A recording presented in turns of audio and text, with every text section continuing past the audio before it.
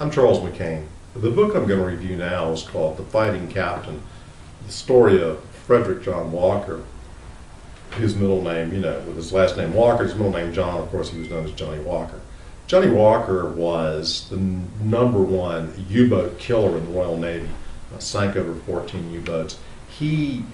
Whenever his sonar man picked up the signal of a U-boat or the trail of a U-boat, they would play the record, "A hunting we will go," and that would just blare out over the entire ship. So, and everybody on his ships were dressed oddly because it was a small ship, and he would wear this sort of rainbow-colored vest.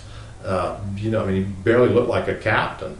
But I give this book 4 stars because it's not a great biography, but it's the only one there is.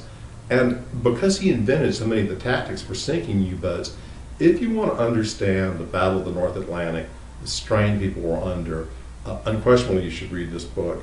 I hope somebody else writes a better biography. Certainly I give it 4 stars. The Fighting Captain, the story of Frederic John Walker.